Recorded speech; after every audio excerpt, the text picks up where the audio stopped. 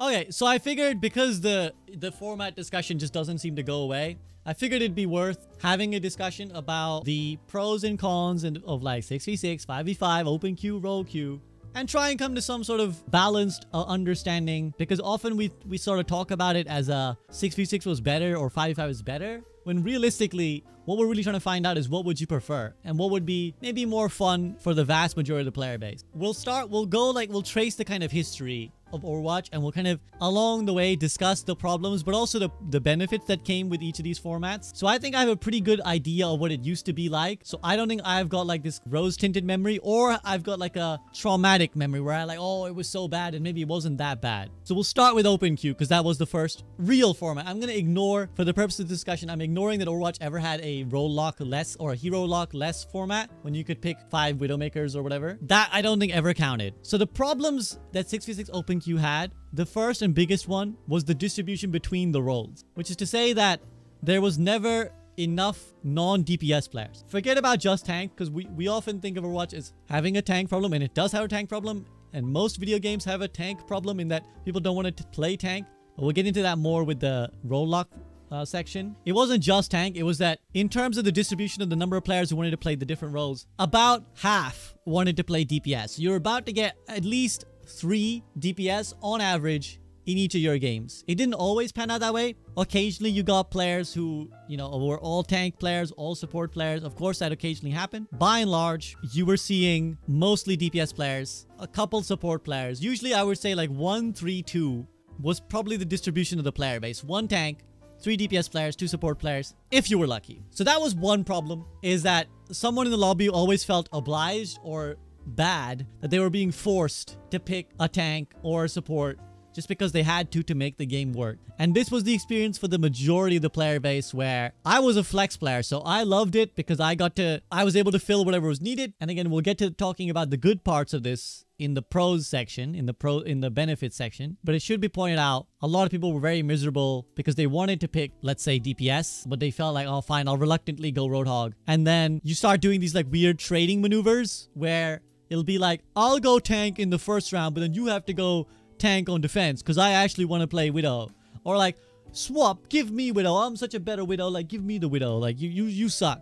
Then comes the chaos / balance. As you can maybe guess, this was very difficult to account for. Let's just talk from a normal player perspective. We'll get to the meta part in the lower section. For normal players, remember you had 1 rank for all your heroes. So every single hero came under 1 rank, essentially, which I actually like, but essentially it means that all the game is measuring is your ability to win. It's not measuring your skill on tank or DPS or support. It's just like, can you win? Which comes with its own considerations, because if you are, let's say, a Mercy OTP or a Rein OTP, and you get into a game with another Rein OTP or a Mercy OTP, you're in trouble. Now that still happens now, but it's much less likely to happen and is impossible to happen on tank, right? Like you're now queuing specifically for 1 role and you're only competing with 1 other person at max for that same hero, even if you are only playing that hero. Whereas in open queue, it was less likely, but there was possibilities when, because your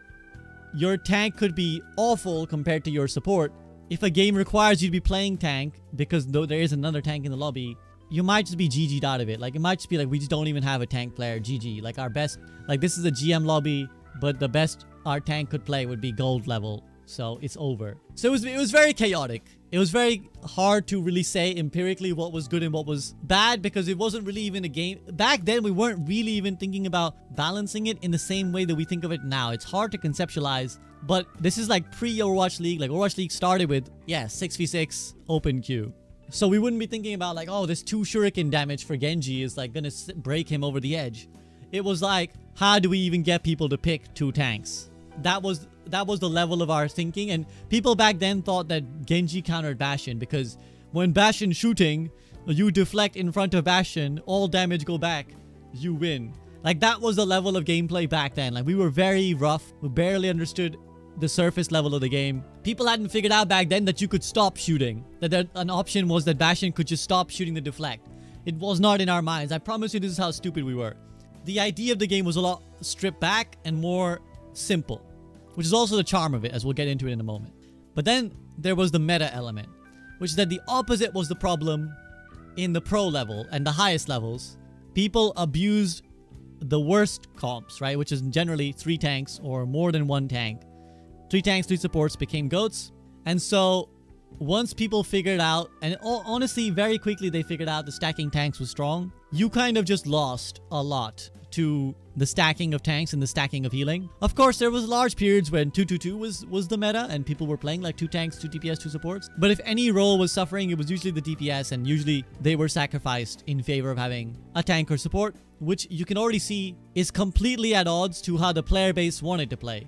You have a player base that's majority DPS and an optimal way of playing the game that's majority tank and support. So after OpenQ, the devs introduced 2-2-2, aka role lock or role queue. There were multiple things they were trying to achieve with this. One, for those who don't know, again, the meta comp at the pro level became a thing called GOATs. GOATs was initially Moira, Lucio, Brig, and Rein, D.Va, Zarya. So initially this was called GOATs. And when everyone started running GOATs, the GOATs mirror became Lucio, Zen, Brig, Rein, Zarya, D.Va. And the devs could not figure out how to stop this being a thing without changing the format. At the pro level, Overwatch League played this comp for literally like 18 months straight. And there were so many controversies with teams trying to change, like trying to play something else and failing. So one example I'll give you is that the Houston Outlaws back then, my buddy Jake was still on the Outlaws back then. There was one really famous game where the Outlaws were, their Sombra DPS heavy comp was considered pretty good actually. People were like, you guys are actually pretty good at it. You should play it. And I think it was, I don't remember who they were playing, but they were playing some team that I think they was considered beatable. It was like the Houston Outlaws were not doing too well at the time, so they were one of the lower tier teams, and they were playing a fellow lower tier team. And people were like, you can beat them, just play your DPS heavy Sombra comp, and you can win. They didn't. They played a GOATs mirror, and they lost. Like, they played GOATs, the enemy team played GOATs, and they lost. And their fans laid into them. Their fans were like, what the fuck are you guys doing? Why didn't you play GOATs? Why didn't you play your DPS comp? Why did you play GOATs? And it was a pretty famous situation because the Houston Outlaw players, usually players don't react because it looks bad to yell at your own fans. But this was one situation where the players, understandably, were like, shut the fuck up, you guys don't know what you're talking about. The reason we don't play our DPS heavy comp is that it will not beat the majority of the enemy teams, like in the Overwatch League. If we want to win, GOATs is the best comp. Therefore, the only valuable thing we can do with our time is to practice GOATs. Is to like grind, try hard GOATs. And if we get better at GOATs, we have a higher likelihood of winning. If we split our practice time between GOATs and this DPS comp, we'll just lose in both regards because we won't be practiced on either end.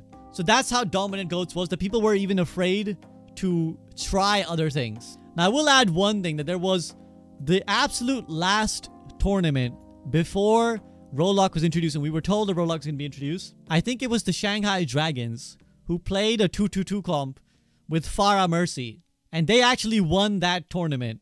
So it is possible, and the longer GOATs went on, people did begin to adapt.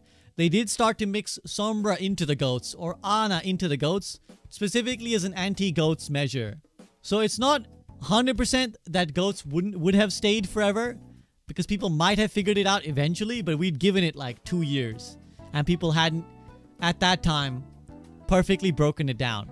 So the devs decided to switch to 2-2-2 for one big reason. Amy says they couldn't just tell the teams they weren't allowed to play certain comps. Well, that's not really, how do you facilitate that? This is essentially what they did, but how do you facilitate that in an honor system? Oh, guys, don't play 3 tanks, 3 supports. Oh, but are we allowed to play 3 different tanks, 3 different supports? Or are we never allowed to play 3 tanks, 3 supports? Are we allowed to play 3 tanks and 1 DPS? Are we allowed to play 3 supports and 1 DPS? Like, you know, there's so many stipulations. So essentially, it is what they did. They said you have to pick 2-2-2. And this also, quote unquote, came because, as I said, in ladder, people just weren't playing tank and everyone was playing DPS. So this forced a normal composition. Now we'll get to the benefits of role queue in the pros section, but the problems that role queue brought, queue times, the biggest, most prominent problem that will recur again and again and again and maybe forever in the history of Overwatch. The minute that you forcing that there should be 2 tanks, of this SR and 2 DPS of this SR and 2 supports of this SR, you're gonna have queue times. Because previously, you just needed to pull 12 diamond players, right? Which is so much easier to do. Like, imagine if anytime you're trying to build a lobby, you just need to pull 12 diamond players. Easy. But now, those 12 diamond players need to be 4 tanks, 4 DPS, and 4 supports. And as I said, the distribution was so whack, or so out of whack, queue time shot up. Instantly shot up. Now, to caveat, this was during a very low period of Overwatch. The role queue period, already by that time, the devs were not releasing too many heroes. They weren't balancing too often. The content had dried up, and the devs were already starting to make the PvE. So people will say that role queue never really got a fair chance because the devs never gave it a lot of life at the time, and the player base was a lot lower at that time. So that's also another reason why queue times were so high. But even at the best of times, the problem would have remained that the distribution of the player base just wasn't there. And so rather than getting that problem manifested in the game, where you're having to flex around in the game, the problem was even before you get into the game at all. The problem was you can't even get into the game without waiting for 10 to 15 minutes. And this leads to the next problem, priority passes. So another trip down memory lane that some of you have never experienced, and you will maybe laugh, maybe you'll be like, oh, that was a good idea when I tell you what priority passes were if you don't know. Because the above problem existed, the developers introduced priority passes. A priority pass was that if you queued flex or the role with the least desire, it was literally always tank. Basically, if you queued tank. So if you queued the role with the least players, you would get a priority pass. The way they distributed was 2 for a loss and 6 for a win. And so what ended up happening is you can use the priority pass to queue on then support or DPS, and you'll get a faster game because you've queued with a priority pass. And what ended up happening is you could not realistically queue a reasonable time without a priority pass on DPS or support, especially DPS. So DPS queue times became like 20 minutes. I'm not even exaggerating. This is even at like Master. I mean, back then I was still GM, but even Master was like 15-minute DPS queue time. Even Diamond was like 10-minute DPS queue time. And it could get a lot worse. Like for the top 500 streamers, like your streamers that you love watching, you could be half an hour in a queue time. Like that was sometimes with and without priority. Like if you didn't have priority pass, good luck. And even with priority passes, sometimes it was still 15 minutes. And that was a normal occurrence for it to be like 15 minutes with a priority pass, just to get a game as DPS. So we created a situation where you had to have a priority pass if you wanted to queue. And so what people would start to do is queue tank, but really not give a shit. They would queue tank and pick Roadhog, pick something that like they didn't care what was happening with the composition. And all they were like, whatever, I don't give a shit. Even if I lose, I get 2 priority passes. And if I sneak a win somehow, I'll get 6. Back in 222, as you may have heard discussed in such discussions, the 2 tanks that you picked were super important. Like it was super deciding to the game. There was like 2 states of it, right? It's like either your tanks have synergy or they don't. If both sets of teams have tanks that don't have synergy, fine. And if both sets of teams have tanks that have synergy, fine. Fair game. But if you ever got in a situation where your team had tank synergy and their team didn't have tank synergy, it was a free win. It was like you could be smurfing in that lobby and you'd probably still lose. Unless you were one of the tanks who were smurfing, right? Because tanks were pretty powerful in controlling the state of the fight. But it shows you that it still wasn't very fun because people weren't playing it. So they were powerful, but they weren't fun for all the reasons that they still aren't considered fun. You are the person who has to eat all the crap. There's a lot of responsibility on you tactically to start the fights, disengage properly, take the right positions, use the right cooldowns at the right time. Whereas you could be a lot more flexible with where you're playing on DPS when you're timing your engages. Like it was a lot easier. And support with 2 things to cover for you was a lot easier as well. So now imagine that you have, you know, one team running a Monkey Zarya, the double bubble it was called, or the dreaded double shield. And we'll get into this segues nicely into the 2 tank synergy problem. It was, you know, shits and giggles, daisies, everything is happy. But should you get the Hog Zarya, it's over. Like the game is over from the loading screen. And that was a big problem. People forget how big a problem this was. But I was there. I was a content creator at the time. I remember how miserable people were. And that was one of the reasons why people stopped playing. On top of the lack of content, it was not fun to wait 15 minutes only to get into a game that was already lost because your team picked fucking Roadhog Wrecking Ball, who were great solo queue tanks, right? Because they just sustain on their own, but do fuck all for their team. And there was like, I remember vividly when the discussion around 66 and 5v5 first started, when they first announced 5v5, I made a tweet that like popped off because I think it expressed a sentiment that correctly hit what was going on. everybody loved the idea of 2 tanks, but nobody wanted to play the 2 tank. Like people were, when they announced 5v5, people were like, oh, we're gonna lose the 2 tank synergy. This is fucking awful. Everybody loved the idea of 2 tanks in front of them, but nobody wanted to be those 2 tanks. People will say that again, it didn't get its fair chance, and we'll get into in the pros section of Roll Q, but this was the reality. I'll speak simply for the reality of what it was. Whether it could have been better, we'll see. Isn't it not the same thing now? You just have 1 tank and a 1 tank still won't start with counter. You don't even get, like, again, I think it's hard to describe to the people who didn't play it. The scale of the problem was much worse. Like, yes, it sucks when your tank is getting countered now, but you can still sort of make it work. You can still, like, let's try and make a ratio out of it, right? Let's say right now, you play 10 games where your tank is hard countered and won't swap. You can win maybe 2, 3 of them, right? Like, maybe 2 or 3 of them are winnable if you play well. And that's not bad, considering a lot of games are auto losses even anyways, because maybe your supports are glue sniffers. Back then, it would be like 0 to 0.5 of 10 games that you will win when your tanks are just trolling and they have the right tanks. I cannot state enough how unwinnable it felt. And also remember that one other factor to bear in mind, this is back when 2CP existed. So 2CP was a mode that heavily required coordination. So if you got Hanamura or Volskaya and your tanks again are like ball hog, you're never getting through the choke point. Because the minute you try to walk through the choke point, they have 2 tanks with double shield. They're gonna halt you out of cover. And every time you try to run through the choke, you're just gonna die. Something's gonna slow you, catch you.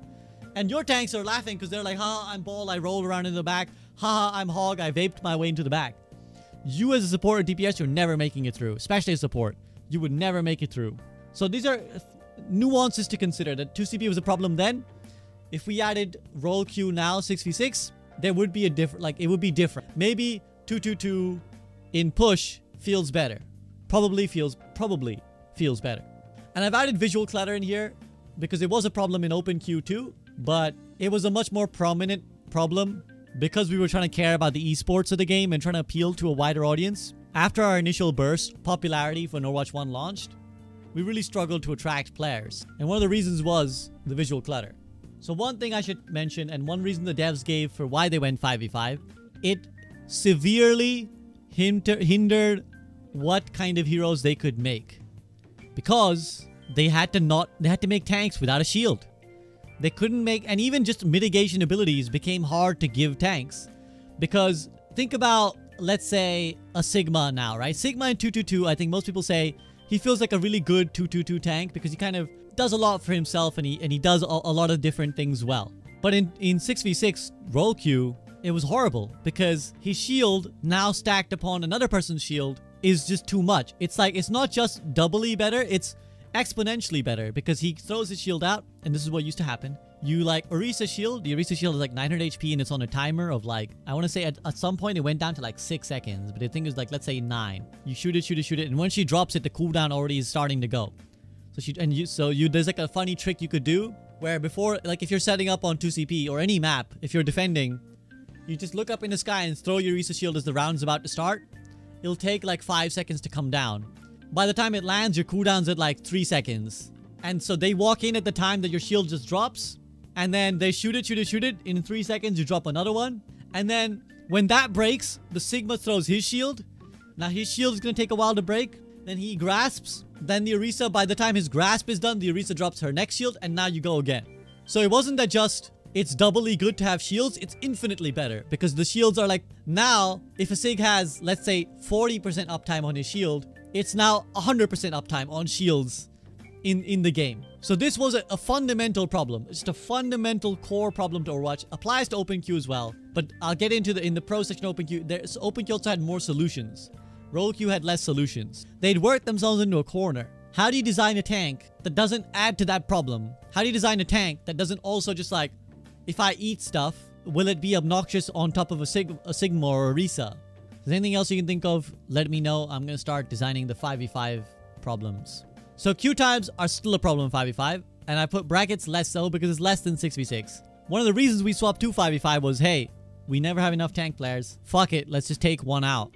Make it 5v5 instead of 6v6. So that did help. But it's still you know, depending on the meta state, right? Like when support was the dominant role, there was a long queue times with support. I saw them, I felt them because I was playing support that season. Now instead of 10-minute queue time, 6 is big. Yeah, exactly. So now instead of 10 minutes, it's like 6 minutes. Still not great because you don't want to spend that long queuing.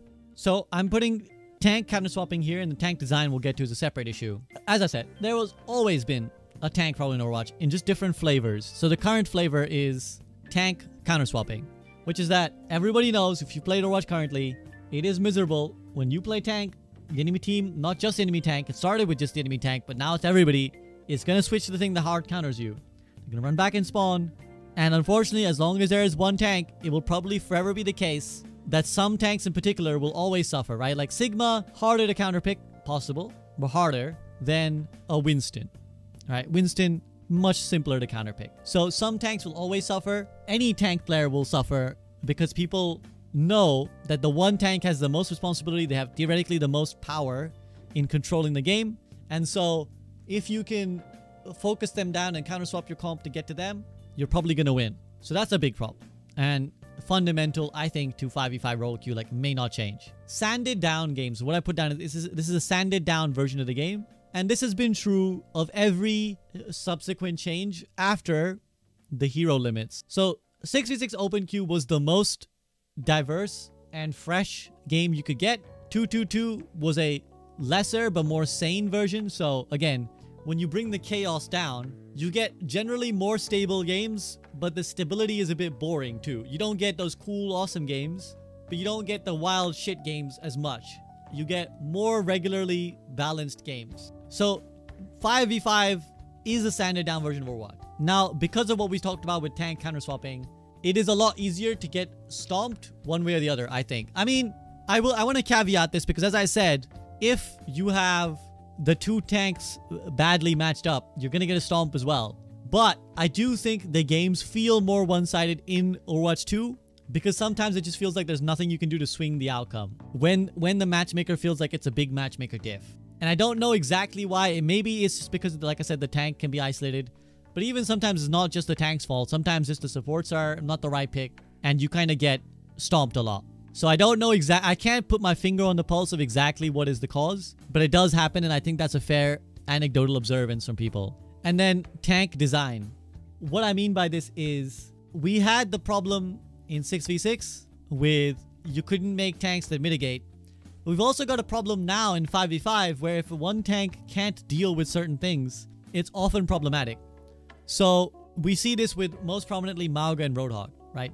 Tanks who cannot block an anti-nade are in this perpetual problem of either they're balanced so strongly that they should be viable even when anti-nade is in the game, or we nerf Ana to the ground, or they're just shit. It's a bit of a lose-lose in that respect. Like there's none of those are satisfying outcome. If they're OP with Ana, then they're unkillable when Ana isn't being played or when Ana is bad, which we saw in the Hog rework. After he got reworked, he was fucking unkillable and kind of still is. It's just that he's not the most value right now, but he's still kind of unkillable in many ways, especially when Ana's not being played. And then when he's worse, he's just unpickable. Because if you're running him and they run Ana, you're just completely trolling. You also don't, yes, you could say maybe you hate Ana. Maybe you're like, fine, fuck Ana and nerf Ana. It creates a future problem down the line because you're going to want to create other characters who could maybe do something like anti-nade, not the same thing, but an ability that gets thrown in the direction of a tank that, if not mitigated, screws them over. Discord is sort of a version of this, except no tanks really mitigated other than like a Zarya. So all of these are problems with 5v5, and if there's anything else you want to mention before I start talking about the pros of these particular formats. So again, off the top of my head, these are the things I can think of. I'm sure other points can be made. But here are the benefits of 5v5 role queue. Number one, the queue times are better than 6v6. Again, queue times are still a thing, but they're a lot better than 6v6 purely because we need one less tank.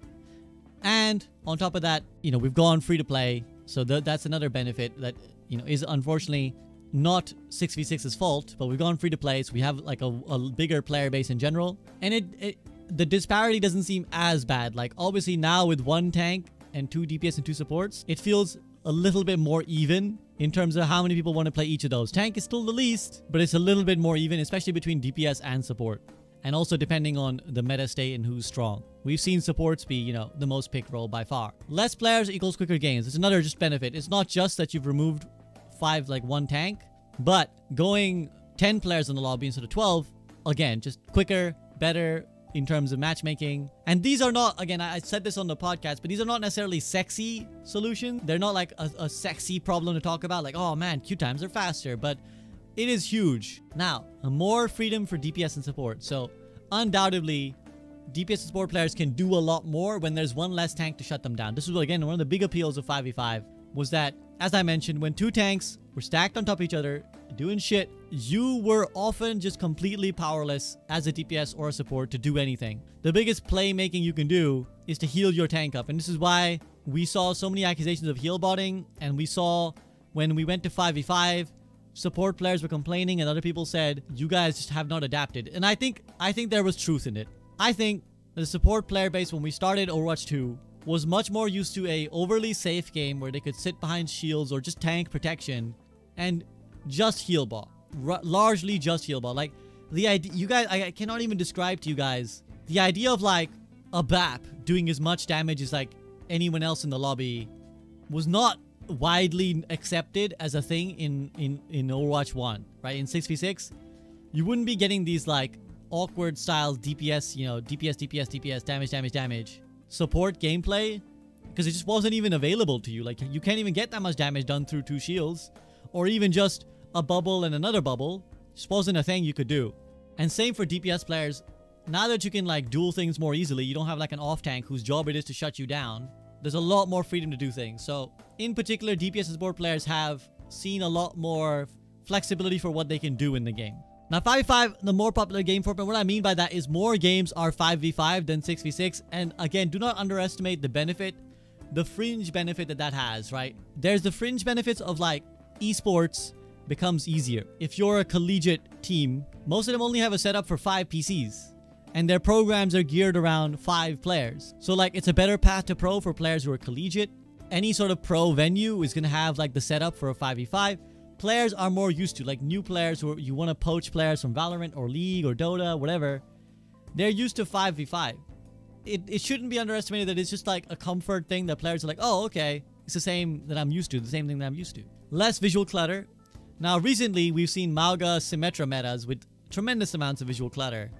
But it definitely has less visual clutter still, compare. Like, just naturally, because you have one less player on each side, and tanks often are the ones with the big shields that are the ones making the visual clutter. So that's fairly straightforward. Also easier to process, not just visual clutter in terms of a viewing experience, but for the player to process, you know, a total of 9 other players rather than 11 other players does make a difference, is potentially less overwhelming to get into. And finally, more stable games. So when we went from open queue to roll queue 6v6, and this will come through in the benefits of 6v6 open queue section, we sanitized the game a lot, right? Quick play became bearable. And again, I will elaborate on that in a second. But for the same way, 5v5 stabilized the game a lot, right? Like, you will get more games that are winnable and playable than when 6v6 open queue. You will get, even when your tank is being hard countered, it's much more likely that you might win than when your tank was picking the wrong 2 tanks and they have the right 2 tanks. So there's that stability. Like, more players in the lobby have more agency, as I said, with the DPS players and the support players having more agency to win their own games. That also means that the game isn't so heavily dependent on what comp you're running. That's actually another benefit. It's not that compositions don't matter in Overwatch 2. They definitely do, but less so than in roll queue 6v6, where often entire like games and meta states were just, if you're not running the right comp, you lose. Like, let's say you're even running double shield, right? Both of you are running double shield, Sigma Orisa, but one team is running Lucio Moira or Mercy Moira, and the other team is running like BAP Zen. You're just gonna lose just off of that, probably. These kind of things happen less in Overwatch 2, and so that is a benefit of the 5v5. Okay, so these are the things I can think of the top of my head. If you have any other pros, I'm sure many of you 6v6 rooters will have points you want to make. And if you're watching this in a YouTube video, feel free to drop them in the comments if I missed anything. Apologies. We're 7 hours deep into the stream, so I may forget things. So the first benefit that people always talk about is that synergies were fun. 2 tanks synergizing, when done correctly, was very fun. We have discussed how it was infrequent that they were synergizing well, but when they were doing it, it was a lot of fun. And it was much more the Overwatch that people remember and fell in love with, right? The like, oh, I bubbled my Ryan and he went in and he did this, that. That was part of the core memories of Overwatch. So the synergies were fun. The complexity of the game was higher, right? Simply put, more combinations of things you could pick equals more complex executions. Having to synergize with certain, styles, using your bubble on your Winston at the right time was a skill that required knowledge of that. So the complexity was higher, which is a potential con too, because again, simpler game, easier to get into. But at its peak, it was a tougher game, right? Like it was harder to know what to do, and therefore it made it more challenging and more rewarding. More comps is the better way of putting this. There was more type of comps you could run. Like now you have more individual things that you could pick. Back then there was like more compositions you could try and add. Counter swapping, less problematic. So again, we know this is a big problem. And in Overwatch 1, we actually had the opposite problem in some respects. And I think Frito was trying to allude to this last time we discussed this on the podcast. Counter swapping almost didn't matter. When the meta comp was figured out, you basically never wanted to pick anything else. You just picked the meta comp and ran it all the time. You didn't care that there was like the comp wasn't theoretically good against high ground comps or on high ground. You just played the meta thing and you ran it everywhere. You kind of already did the counter swapping based on the meta. So one really comical thing that you guys may not have seen if you've only come into Overwatch post or Overwatch 2. At the pro level, there was this comical dance where teams would just sit in spawn at the start of a game and wait to see what the enemy team was running. So let's say you're playing attack on Eichenwald. You just sit in spawn on attack. You wait. You send your Sombra out. She runs in and scouts and then translocates back and tells you what they were running. And knowing what they were running, you just switch to whatever comp you want, and that's it. You run that comp. Because you didn't need to really think about what you were going to counter swap to in the middle of the game. You just knew that there was like 2 to 3 comps that were viable at any point in time. You just knew that there were 2 to 3 comps you could run any time. If they're running A, I'll run B. Maybe they'll mirror us on B or they'll try and run C, but we don't care. So I want to add as well, I keep making this point more complex. There were more comps possible, but I would also say less were viable. In 5v5, more comps are meta at any one point in time, I would say. But you must caveat and say, part of that is that they balance 6v6 less than 5v5.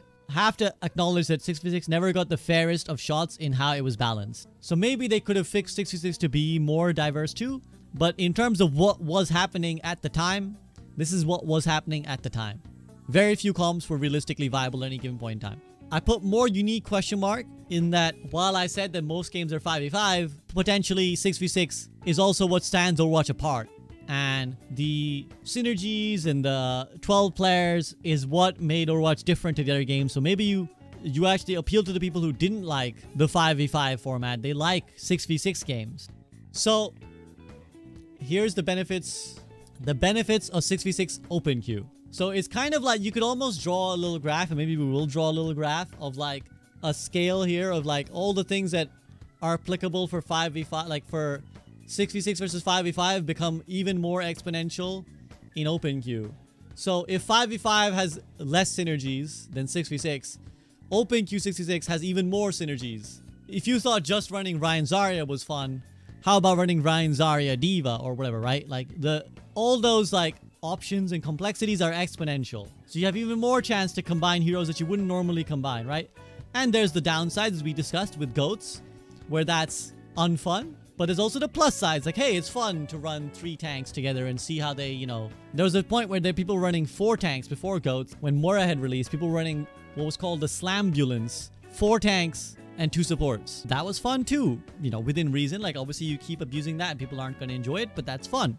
Complexity of the game higher again, so even more so than role queue. The complexity of the game is higher, but it's also simpler. So the ends of it are wider. To get in, you don't need to think about anything. You just pick a hero and go, right? You don't at the bronze level, who even fucking knew what GOATs was? Who gave a shit what GOATs was? Like, you just play. You just load in, play whatever hero you want, as long as you're not picking someone else has already picked. It doesn't really matter if you're synergizing or not. But at the same time, you could also get really complex comps, and the interactions are like who's swapping where. You could swap onto anything at any point in time, so the complexity is higher. And it also leads to the point about flexing stronger, right? So currently, let's say you're playing DPS, or let's say you're playing tank. they run Roadhog. You've been running, let's say, Reinhardt, right? But the enemy team is now counterpicked you out of Reinhardt. You know that realistically what you need is an Ana. They have an Ana, and so if you mirror Roadhog, you're going to lose the mirror. You need an Ana on your team, but your team won't do it because they don't have an Ana player or refusing to switch to Ana. And you know this is the answer. Currently, you're locked in. You're like, no, I'm on tank, so I cannot change my role in the middle of the game. Whereas in open queue, in theory, you were only one swap away from finding the answer to the game. The detractors will say, that wasn't always the case. It wasn't always the case that there was one swap that could make things work. But in theory, you could be like, I think what we need right now, I know I'm playing Reinhardt, but what we need is a Sombra. So I will switch to Sombra. And that option meant that if you were a flex player, if you were someone who understood the game, the whole roster was available to you to figure out an answer. Or to just be like, I think this will let us win more. Even if you're maybe not struggling, you're just like, I think this is even better. And it again leads into the idea of near infinite options, right? There was, you know, literally no limit to what you guys could come up with. Especially now when we have even more heroes. Back then, we started with like 17, I want to say, or something like that. So we have so many more options. And so combine them all, you know, it's hard to even know if people would be able to figure out the quote-unquote meta comp at any point in time, unless there was something massively abusive. That's something that's like massively like goats. Outside of that, people could probably theory craft, and it meant that you were more free to theory craft in your games. So for example, when goats was meta at the pro level, it wasn't really dominant at the ranked level because it actually required a lot of coordination to play. People didn't have that in ranked. So you could quite frequently beat something like a tank heavy or a goats comp by running like one ball, one mercy, 4 DPS, right? Like that was a thing people ran. And I think actually of all the every time I speak to mercy players, almost all of them say that that was the most fun they ever had, was playing mercy in those matches when it was like 4 DPS and a ball, and so you're flying around everywhere. Everyone's kind of taking off angles. Everyone's doing their own thing, trying to pull the enemy team apart. Again, if we go on that spectrum of 5v5 sanded down 6v6 open roll queue sanded down open queue even further. So the highs were even higher and the lows were even lower. At its absolute peak, nothing beats 6v6 open queue, but nothing is quite as bad as going on Anubis attack and having 5 DPS, and you're like, well, what the fuck do I pick to make this work? And you did get games like that, right? You did get games where people are like, I'm not going to swap. It's like this is what I mean when I said that ultimately it's a question of what do you prefer, not necessarily what is better. Do you prefer a game that at its peak is more enjoyable? Like when it gets going right, you're just like, this is... And that's what Overwatch was. That's why Overwatch was so popular. And I believe that's why people... Like, if I was to now... I've tried to be objective until this point. But if I was to now try and inject my own personal opinions and biases, which obviously I can't escape even before, but now I'm being open about it, nothing beats 6v6 open queue. Because at the time, there was no game like it, and there's never been any game since, and I think the people who got in then are still hooked. They still have not found a game that hit those same highs as like those moments that came when, again, there are factors that must be considered, like people didn't know the game as well, so you could get away with a lot more. I'm sure people would have figured it out even if we remained open queue, made it so figured out and boring.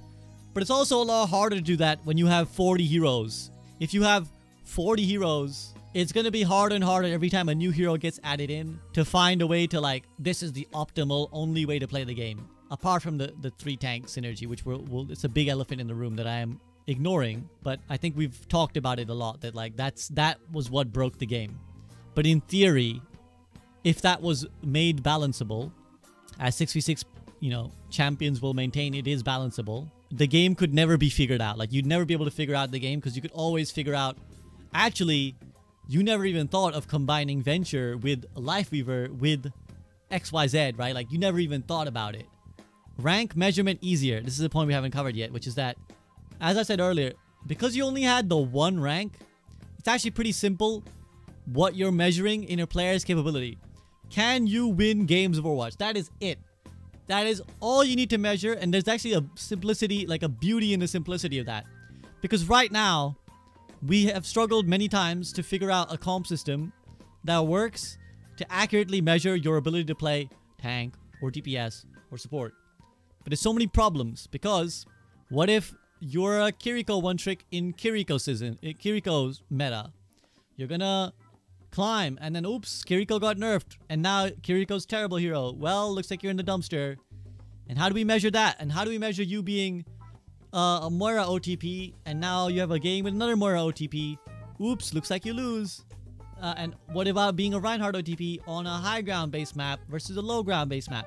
Like, there are so many. This may be part of the reason why, as we discussed in the cons of 5v5, stomps are more of a thing in 5v5. Partly maybe this is why, because it's hard to really account for all these variables. But when you just have the one rank measurement, it's simply a case of like, are you able to navigate a game of Overwatch to victory?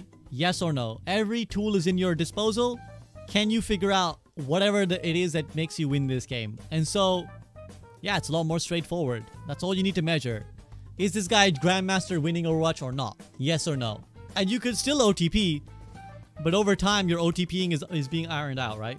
Because if your OTPing is like costing people over and over, you're gonna lose, but also people have more chance to flex to your OTPing. If you're, again, let's say you queue up on DPS, you're Reinhardt OTP. And you're like, shit, actually I'm a pretty good Lucio, but I'm stuck on DPS, I can't switch. Whereas in open queue, you'd be like, well, I can... Fine, I wanted to play DPS, but hey, I can pay Lucio for this guy to make this work. So let me make this Reinhardt's, let me make it work with this guy. And no queue time. So that's another bullet point here. No queue times. Well, relatively, right? But all you need to do is find 10 or 12 platinum players. We have a game. Much simpler. And honestly, worth almost highlighting. I won't do it because it would be unfair and biased compared to the other things. This alone is such a big point. I cannot state, guys, what having no queue times is as a benefit when you're trying to convince people to play your game. So that's the benefits of 6v6 open queue. If you got any other points you want to make them now before I head over to the potential 5v5 open queue. 6v6 is a slim possibility, but open queue will never be the mode of choice ever again. I don't think either of those statements are true. I don't think you have any insight into what the developers are thinking. I have some insight into what the developers are thinking and will be willing to do. I don't think anything is off the table. Actually, I now feel this, that previously I was like, I don't think they'll ever go back to 6v6. I don't know if that's true, actually. I think they could go back to 6v6 if they felt it was right. Like, I think this current dev team are just so flexible about how they're going to treat the game that 6v6 is on the table. Probably not a strong possibility, but a possibility. And I definitely think open queue is on the table. I don't see why not. Like, any argument that you make that we should re-explore 6v6 can doubly be made, as I will make it, that we should re-explore open queue. I'm now gonna hypothesize about the benefits of a 5v5 open queue. Now, off of gut instinct, this is what I think is the best solution, personally. But I also have not closely investigated the idea, and so I'm gonna kind of do that now. And it may be that as we do that now, I realize that there are more drawbacks than before. And I obviously have not playtested it, so even if I come up with a theory of it, it may be that in practice of playtesting, it's not gonna work. Let me just address right now the it's already a thing. Because this is one that people mention as like, oh, it already exists. 5v5 open queue already exists. It does not. If you think about the criticism that people have of 5v5 balance, right? Where they're like, well, the devs never really balanced 5v5. They sort of just took a tank out, made a few reworks, which weren't really that vast, and said, here you go. That is like infinitely more true of the open queue 5v5 that we have. They basically did an even more hack job version of that, which is just like, fine, the tanks have less health, off you go. I don't even consider that a fair or legitimate version of an open queue testing. Like, it's not even worth talking about because it's so unprepared, it's so unscrutinized, it's so unbalanced that it's not even worth discussing. And I think it would be unfair to cite that as like an illustration of what it could be. So I just want to get that out the way off the rip. And it's not the pro format. Yeah, anytime you shunt, and on top of that, as you're saying, MF Pal, if you shunt any mode off to the arcade, people are not going to play it and people are not going to take it seriously. So we need to see it played with any remote seriousness. That's true for any of these modes, any experimenting you want to do.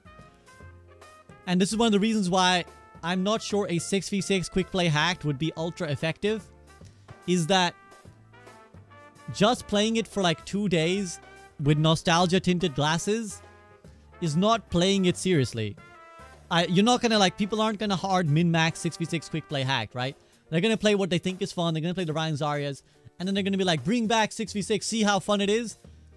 In truth, nothing can be fairly balanced or discussed until we play it for like weeks on end, right? We need to play it for like at least 2 weeks hardcore before we can realistically make a judgment and be like, yeah, actually it got boring. It was fun for 5 days and then it got boring.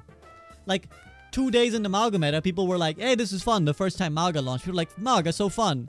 And then like 5 days in, people were like, this is the worst thing ever. So the same applies for any quick play hacks or any experimentation in these formats. We realistically need consistent time and experimentation.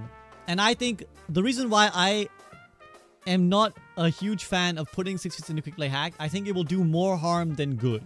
I think all it will do is make people say that 6v6 was better because they'll play it with all the nostalgia and the rose tinted glasses. And then they will demand another version of it, and they'll demand it to be put into the game. But they haven't really given it a fair shot. And so it'll put the devs in an awkward situation of like, shit, they say they want this, but do they? Do they actually really want it? For a whole season, or at least half a season, you should put 5v5 and 6v6 competitive ladder side by side and find out what players think is the most popular. Maybe. I think it would have to be a whole season, basically. I think you'd have to have a whole season. The danger of that is you're splitting the player base and increasing everyone's queue times.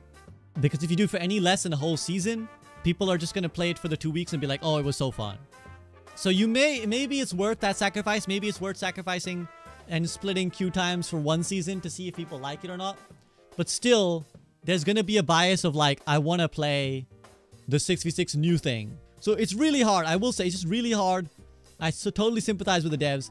Any solution here, any big format changes are going to have to be like a big cojones, giant balls call the devs will have to make and just be like, we're fucking putting it into the game. Like, they can put a quick play hack, but at some point they have to make a big call to be like, it is the only mode, seriously, that is the comp mode. Yes, it'll still be available somewhere, but this is the real mode now. As I said, I'm in favor of an open queue where 2 of each role is like max. So you cannot have more than max 2 tanks or 2 supports. I'm adding that purely because it simplifies the balance for the devs, that they don't have to worry about 3 supports breaking the game or 3 tanks breaking the game.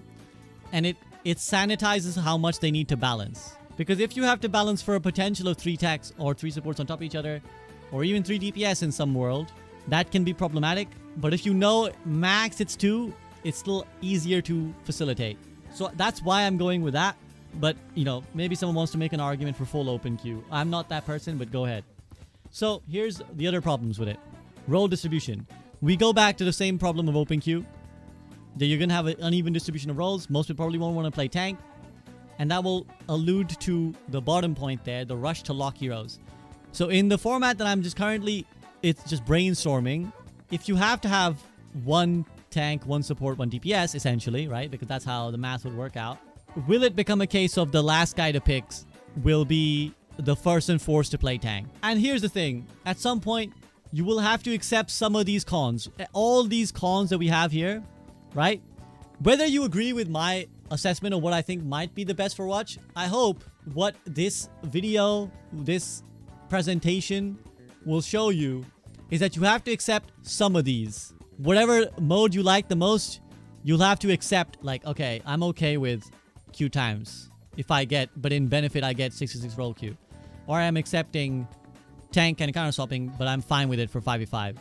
So in my solution potential, yeah, the role distribution will suck, and yeah, there may be this whole thing where like, make sure you don't pick last because you're gonna get stuck on the role that nobody wanted. At the moment, I think that's okay. Maybe if I played it and I was like, wow, I keep getting stuck. I mean, personally, I wouldn't give a shit because I've always been a flex player. So I would, even if people were like, they picked everything else and forced me to play tank, I'd be fine. But other people would not, and I appreciate that, and I must respect that some people are like, I don't want that world. That's okay, and that maybe that is the case. Maybe that would suck. On top of that, as we say here, it still has the potential to be broken, right? There still is a chance that 2 tanks will bring those problems back, even when balanced. All the problems that came with the potential of 2 tanks in role queue are applied here. Basically, the reason I'm calling this my solution is that it's kind of the middle ground of everything. In my mind, it has some of the problems of role queue and open queue and 5v5, but it also has a lot of the best elements of 5v5 and 6v6 and open queue. So let's get to that now. Here's off the top of my head some of the reasons why I think 5v5 open queue with a 2 max limit is a potentially good solution. Firstly, all the things that you missed about 6v6 are back. You can still have your tank synergy, and you can still have these like amazing comps that you want to play. You want to play Ram, Junker Queen, or you want to play like this XYZ comp. You want to see what Ball and Hog is like with just 1 support. You can try it. So the world is your oyster again, with the added benefit of never being so bad, right? It's like we've opened up the potential, and maybe not as high as a 6v6 open queue, but we've pushed up the potential bad sides of it, right? Where you're at least gonna get 1 tank, and you're not gonna get goats. Like, goats will never be a thing. The game can never be ultra broken, but you have flexibility. And if you're in a game and your teammates are like, we want to run Ryan Zar, we want to see the Ryan Zarya comp again, they can do that. But if you enter a game where your tanks don't want to do that, or they don't want to play tank, you don't have the instant loss, right? You don't have the like. So again, if you look back to role queue 222, you get your priority passing Hog player, the game might just be over. In this one, you get a situation where nobody really wants to play tank.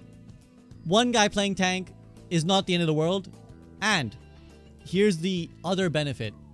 In the 222 role queue, 2 people are forced to play tank, right? And that means queue times.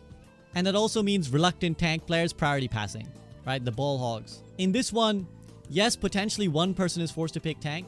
But if the enemy team goes 2 tanks and you don't have 2, you are getting a benefit somewhere else.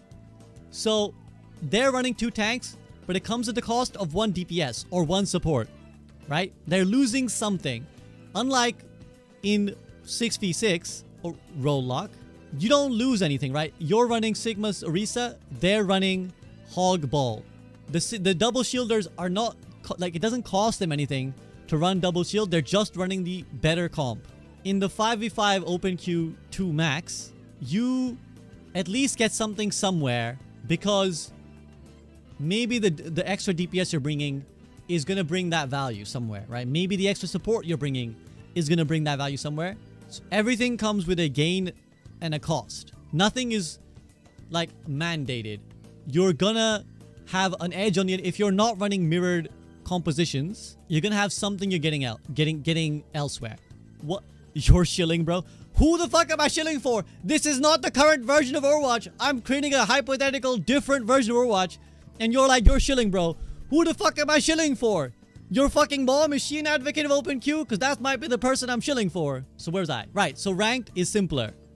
So if you only have the one SR, it's more straightforward to measure people's actual skill of the game. Because again, we go back to the system of your only real skill is how good are you at winning games Overwatch, which is ultimately the only thing we can objectively measure. We can only objectively measure, can you win games, yes or no? And it makes queue times disappear relatively. You might still need 30 seconds to make a game happen, but because you only need to pull 10 diamond players, that's it. You just need to find 10 diamond players. You don't need to find 10 diamond players, 2 of whom are tanks, 4 of whom are DPS, 4 of whom are supports. Just 10 diamond players, off we go, and let them figure it out. So I've summarized it in the bottom as higher highs, lower lows. So yes, I do concede that there will be games where nobody wants to pick the one role. Let's say it's not even always tank, right? Let's say in some meta, nobody wants to play support, and the last guy who picks is forced to pick support. Yeah, that game will suck. I cannot deny. But unfortunately, any format of Overwatch will have a game that fucking sucks. Like, that will happen now when you have the Doom OTP running Doom into Orisa Sombra. Like, that guy is going to toss your game now. The reason I advocate for this is I think it brings the highs back without bringing all the lows back. I think it brings enough of the good things back from previous iterations of Overwatch. It brings flexibility, it brings comps, it brings synergies, it brings like more strategy back to Overwatch, while only bringing some of the bad things back and not all the bad things. So we lose queue time problem. We lose the like nobody's running tank because everyone's running DPS. We lose the threat of goats. So I think it may be the best compromise for all involved, for all parties. And in truth, you know you found a good compromise when everyone is a little bit mad and a little bit happy, right? It's like the 6v6 2/3 will be a little bit mad. The 5v5 role queuers will be a little bit mad. But they'll be less mad than in each other's versions of the game, right? Like, it's kind of like a little bit of everything. And unfortunately, this will remain a theory craft because I don't know how we can ever test this or any other idea. It's just a theory craft that I have. But as I alluded to earlier, any format change will require months of the player base, or let's say a month at least of the player base playing it consistently, taking it seriously. And to do that, you know, Blizzard would have to make a big call on it. Rainbow Six Siege listened to only the pro player base, and the balancing of that game got way less fun and became a heavily defender side game.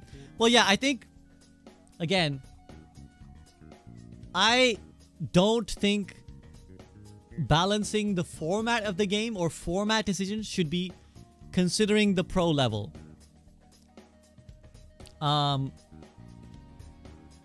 Because this is not an esport. Again, some people may disagree. Some people may think it's best as an esport. I don't think Overwatch is an esport. When I think of it, I don't think of it as an esport. I think of it as a fun game that people want to play casually on the weekends, you know, with their friends and family. And so you should balance the game based off of how characters can be abused and how they play at the highest end. But the format ultimately must serve the average player. The format of the game must serve what works for the vast majority of players, current and potential. Like both the people who are currently playing and the people you're hoping to attract to your game.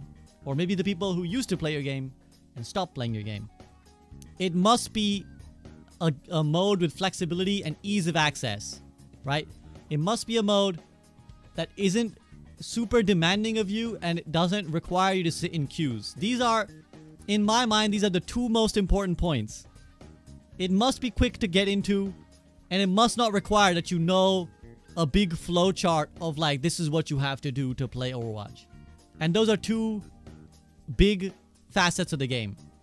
I think the problem with 5v5 is the queue times, and it's the fact that you have to like lock a role and know a role and know like if you're gonna play tank, well they're gonna pick this and I'm gonna pick that. Whereas the benefit of open queue was that it kind of allowed you to just pick whatever you want. You don't have to like restrict yourself. Another thing is, I haven't even mentioned this yet, but people's hero pools never work on a, like, they don't work on a role basis. The majority of the people you don't pick your heroes. I want to emphasize that if you're listening to this right now, this probably still doesn't even apply to you. You must remember, the vast majority of people never watch any content. Like any of the people who play Overwatch, the vast majority of them never watch any piece of content, or if they do, like only the most simple piece of content, and then they peace out, right? 50-60 million people have played Overwatch 2. You definitely don't see 50-60 million views on a video, right? You don't see those people all watching XYZ's guide on, you know, like 2 million is like the absolute upper limit. I think Flats and I both released the two most popular recent memory videos in Overwatch history. Like Flats at the launch of Overwatch 2 released a guide on tank that got like 2 million views at the same time that my lore history of Overwatch got 2 million views. So to put into context that in a game that we know has had 60 million players play, that's the data that the devs gave us. The most viewed videos for that game are at like 2 million views. So that gives you a rough idea. And yes, part of that bias is like language bias and this, that, the other. But what that tells you is that, you know, maybe 1 in 10 people are watching content. So the point I started before I went down this little path, the vast majority of people don't base their hero pools off of like what is optimal rotation for me to know as tank. Like, you know, Boger was talking the other day, he's like, well, if you want to learn tank, have like a dive tank, have like a poke tank, have like a brawl tank. The majority of people don't think like that. If you have thought like that, if you play like that, you're already in the vast exception. And already, like I said, if you're watching this stream or you're watching this as a future YouTube video, highly likely you're already taking the game far more seriously than most people do. Most people's hero pools are like, I like D.Va, I like Mercy, I like Sombra. Like, that's it. The Cowboy Bebop trailer got 2 million views and that was huge. So most people aren't even watching official content trailers, let alone educational content or streams or whatever. Right, and you don't have to play the game to watch a YouTube video. Another thing to bear in mind is that, like, you can watch my lore video on Overwatch and not have ever played Overwatch. And same for the Cowboy Bebop. Like, I may have watched the trailer for a game I'll never play. Right? Because I'm just curious. I really disagree with that. If you look at people's career profiles, 90% of players fall into one role and a hero pool tends to be 2 or 3 heroes within a role. You're making the most classic observation bias, which is that you play comp, you fucking in this Twitch chat right now, take the game seriously. All the people around you who are in your games also take the game to the same level, roughly seriousness that you do. And you're observation biasing the profiles that you've checked, forgetting all the closed profiles, forgetting all the people who never touch comp, forgetting the people who, like, you'll never see in your games because they're fucking bronze and just quick play on the weekends. Like, observation bias, guys. Like, you have to really, really think about observation bias. Whenever you make these, like, anecdotal observations of, like, I think most people actually really care about the esports. Observation bias. Because you're looking at the people that are like you. I'm talking about the big picture statistics of how the game is consumed by the vast audience. I'm not talking about like the people in my chat or the people that I see. I'm talking about like the behavior of people who consume games. And honestly, I think I'm open to loads of different versions of Overwatch. Like I said, I would be very down to see a draft phase. I think Sam and others could make a 6v6 work. Again, I think here's what I think the best thing the devs can do is, I think they can do, towards the end of Overwatch 1, they started to do these creator patches and creator tournaments. And that really showed us some fun ideas. And some ideas that we maybe don't like. Right? Like, I know Lemon Kiwi really wanted to come up with a version of Overwatch where tanks didn't have a lot of damage. And people just didn't like that. They were like, oh, I don't think this is fun. And that's a valuable lesson for the developers to know. It's like, okay, people don't like it when the tanks can't kill anything. When they're just damage sponges. So I feel like, and here's the other benefit of making a creator patch, is that you don't have to like own it as the developers. You don't have to be like, we thought this was a good idea and you guys said we're clowns. Like, if you put up an idea, if a creator comes up with an idea and it's shit, you can just say it was that guy's fault. It was that creator. He's clueless. Blame him. But one thing they did wrong with that is that they gave each role to a different creator. They need to give like a group of creators the whole reins of the whole patch. Or even one creator, although that's a lot of responsibility to put on one creator. But like, get like 3 creators, you know, and be like, hey, come up with a cohesive vision of a version of Overwatch. It could be 6v6. It could be open queue. It could be 5v5 open queue with 2 locks. We'll make it happen in the game. And you guys will host a tournament. And that way, it's like the best of both worlds again. That's kind of, I guess I'm always looking for the compromise. But you get to see people try it and potentially sweat it out as well. Without everyone being like, oh my god, the devs are so stupid. They did this quick play hack and it's so dumb and bad and they balanced this wrong.